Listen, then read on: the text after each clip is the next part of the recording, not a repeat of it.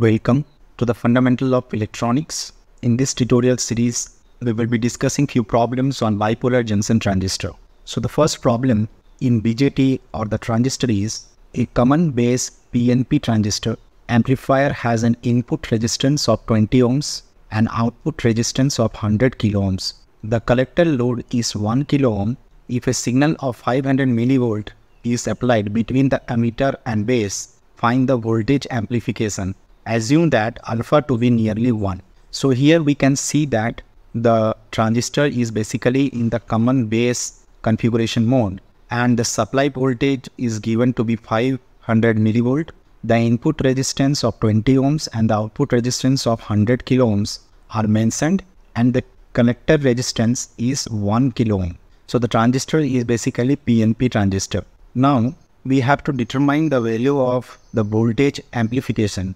Voltage amplification means the voltage gain, which is basically the output voltage by input voltage. So output voltage we will be calculating at the collector resistance and input voltage is basically the supply voltage. So output voltage we can calculate from the Ohm's law as the product of current multiplied with the resistance of the collector. So let us see the solution. So first we can determine the emitter current from the knowledge of the input resistance and the supply voltage 500 volt. So the emitter current is given by the supply voltage divided by the resistance in accordance with Ohm's law, which comes to be 25 milliamps. Since here it is told that alpha is nearly 1, so if the alpha is nearly 1, it means all the emitter current will be flowing towards the collector current and the base current will be negligible.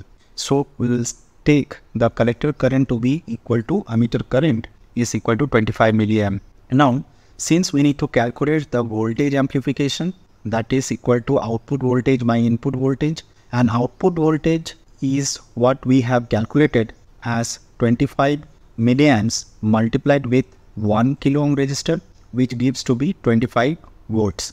The input is basically 500 millivolt. So the voltage amplification factor is basically 50. This is the gain of voltage. Second problem where we have a common base connection amplifier whose amplification factor is 0.9 and the emitter current is 1 milliamps. Determine the value of the base current. So we need to determine what is the value of the base current. Now the given factor, that is alpha and the emitter current, we will be using because we know that alpha current gain is the ratio of collector current by emitter current. So emitter current and alpha is given and only the unknown is collector current. So collector current is basically alpha times the emitter current. So given alpha 0.9 and emitter 1 milliamps, we get 0.9 milliamps as the collector current. Now from the KCL equation, we know that emitter current is equal to base current plus collector current. So we can find the base current is equal to emitter current minus the collector current, which comes to be 0.1 milliamps. In the third problem, which is in the common base amplifier, alpha to be 0.95, the voltage drop across 2 kilo ohm resistance which is connected in the collector is 2 volt. So here whatever the resistance is given at the collector of 2 kilo ohms, the voltage drop is 2 volt and we need to obtain the base current. So what is the base current here? Now since the voltage and the resistance are mentioned and the collector, we can easily calculate the collector current in accordance with Ohm's law. So collector current is equal to voltage divided by the resistance, which is 1 milliamps as the collector current.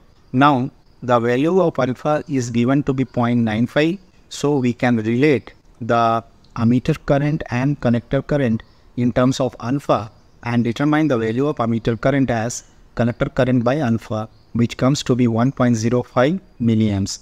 Now again we can use the KCL equation and find out the base current as emitter current minus collector current, and the answer for the base current is 0.05 milliamps. The fourth problem where we have a transistor, here we need to find the collector current and we need to find the collector to base voltage. So the transistor is basically a silicon transistor. The reason why silicon transistor is mentioned is that we have to take the appropriate value of the barrier potential.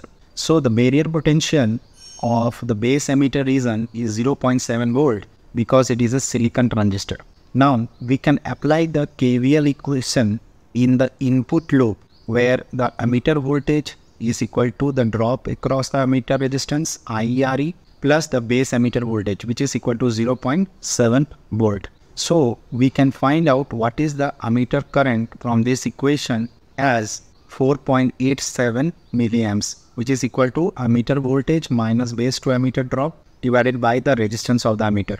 Now since the value of alpha is not given, we can take alpha to be close to 1 and say that the collector current and emitter current are approximately equal to be 4.87 milliamps. Now we can apply the KVL equation in the output loop. So the collector voltage is equal to ICRC, that is the drop in the resistor of the collector, plus the connected to base voltage drop. Now here the collector voltage is given and the collector current and resistances are given, so easily we can calculate what is the value of connected to base voltage, which is equal to 12.16 volt. So we have determined the value of collector current as well as connected to base voltage. Problem number 5, where we need to determine the emitter current of the transistor for beta to be 50 and the base current to be 20 microamps.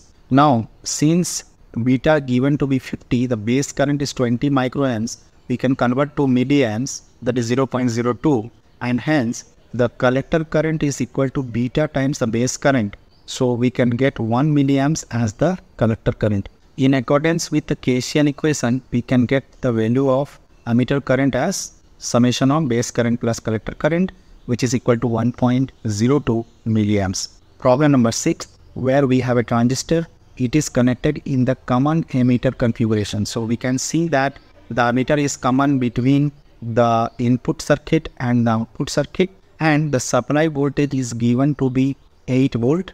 The voltage drop across the resistance of the collector is 0.5 volt. So here we have a collector resistance of 800 ohms and the voltage drop is 0.5 volt. The resistance of the collector is 800 ohms. Alpha given is 0.96. We have to determine the connected to emitter voltage and the base current. Now we can apply the KVL equation in the output loop where the connected to emitter voltage, we can get it easily from the supply voltage, that is BCC minus 0.5. BCC is the DC voltage which is required for the amplification. We'll get 7.5 volt as the connected to emitter voltage. Now the collector current we can get because we have already determined the values of the value of the collector circuit, which is equal to 0.5 volt divided by 800 ohms. So here the voltage of 0.5 volt is the voltage across the resistance of 800 ohms. So what is the current flowing here? That is the collector current is equal to 0.625 milliamps. Now we know the relationship of beta and alpha is equal to beta equal to alpha 1 minus alpha and alpha given to be 0.96. So beta we can easily obtain as 24. Once the beta is obtained, we can find out what is the base current in terms of the collector current using the relationship that base current is equal to collector current by beta, that is equal to 0.0926 milliamps. Problem number 7, where we need to determine the connected to base voltage if the transistor is basically a silicon transistor, so that we can take the barrier potential to be 0.7 volt and the beta is 150. So first we are going to apply the KVL equation in the primary loop, and here it is a common emitter configuration the transistor is. So we can apply the KVL equation in the primary loop and we can find out the unknown quantity, that is the base current, from the first equation of the KVL. So it will comes to be 430 microamps as the base current. Now we know the relationship of collector current and base current in common emitter configuration is collector current is equal to beta times the base current. Beta is 150 and the base current we have obtained as 430 microamps. So collector current we will get 64.5 milliamps. Now we can apply the KVL equation in the output loop. So connected to emitter voltage will be equal to VCC minus the drop in the collector resistance, which comes to be 3.55 volt as the connected to emitter voltage. Now note here, we need to determine the collector to base voltage.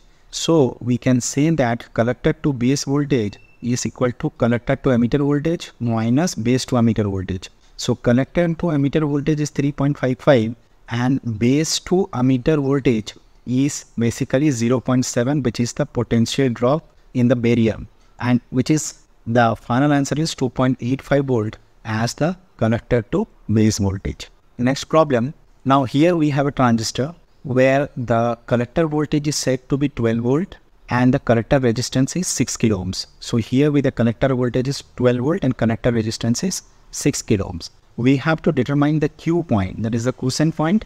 If zero signal, the base current is 20 microamps and beta given to be 50. So why zero signal is given? Because we need to determine the load line, and in the load line the 2 points which we need to determine, that is the cutoff point and the saturation point, can be obtained from the no signal concept. Once the value of this load line is obtained, now this is the actual curve of the transistor current. So this point where the intersection of the load line and the current curve will intersect, that will be the Q point. This we have already discussed in the lecture class. So here let us see, once we apply the KVL equation, that is collector to emitter voltage is equal to VCC minus IC into RC. Now note here we are all applying passive sign convention that we have discussed, and through it proper sign convention we have to take. So in this fundamental equation of the KVL which we have applied in the output load,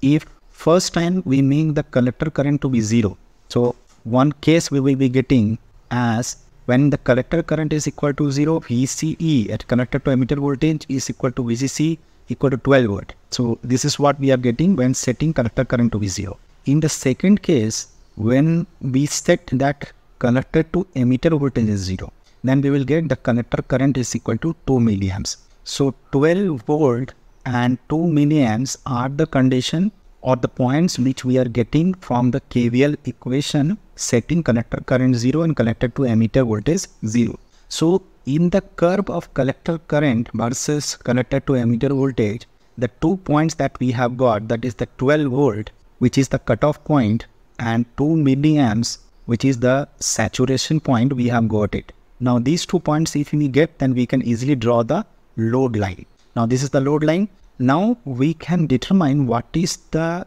base current which is given, that is 20 microamps when the signal is not there. So it is 0.02 milliamps, and the collector current is beta times the base current coming to be 1 milliamps. So if we get 1 milliamp the collector current, and this point when intersecting the load line and when we fall here, that will be the voltage of the collector to emitter voltage. So again that we can get it in terms of the equation, that is collector to emitter voltage is equal to VCC minus ICRC, that is the KVL equation. So that comes to be 6 volt. So here the point of intersection is basically the Q point. So we can see that the quiescent point is basically 6 volt and 1 milliamps. So this is the point or the quiescent point or the point of rest where the transistor will be in actual operation.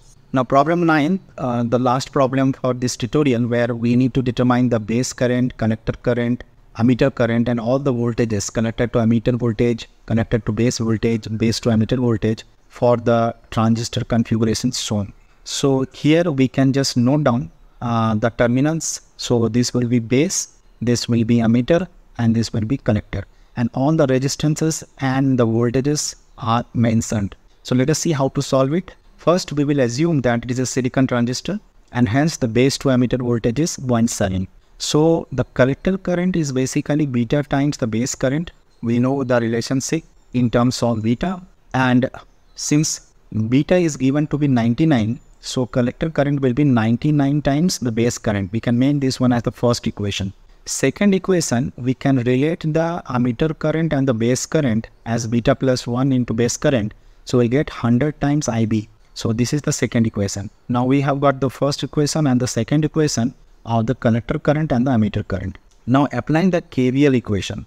So once we are applying the KVL equation, that is 5.7 volt minus the drop across the 10 kilo ohm resistor and the base to emitter voltage and the drop across the 2 kilo ohm resistor, we apply the KVL equation. Now note here, in this equation, the base to emitter voltage is already given 0.7 volt, and emitter current is basically a function of base current. So this equation is basically the function of the base current. So we can calculate the base current from the KVL equation as 23.8 milliamps. Once we have got the base current, this base current we can easily substitute in the collector current and the emitter current, because both are function of the base current. So we will get the collector current as 2.356 milliamps and the emitter current is 2.380 milliamps. And then we can determine the collector voltage from the KVL equation, which is equal to 8.34. So collector current is easily obtained, and the drop IC into 1 we can calculate, because 1 kilo ohm is the resistor here. Similarly, we can apply the KVL equation of emitter voltage and collector to emitter voltage. So collector to emitter voltage will be nothing but Vc minus VE. So these, when we subtract, we get 3.58 volt. Finally, the collector to base voltage is basically collector to emitter voltage minus voltage of the base to emitter, that is equal to 2.88 volt. This complete the fundamental of electronics BJT problems. So totally we have 3 lecture series, this triply. We have discussed the semiconductors, the diodes, and the bipolar junction transistor. So that is for the basic electronics for the first year BTech triply program. Thank you for now.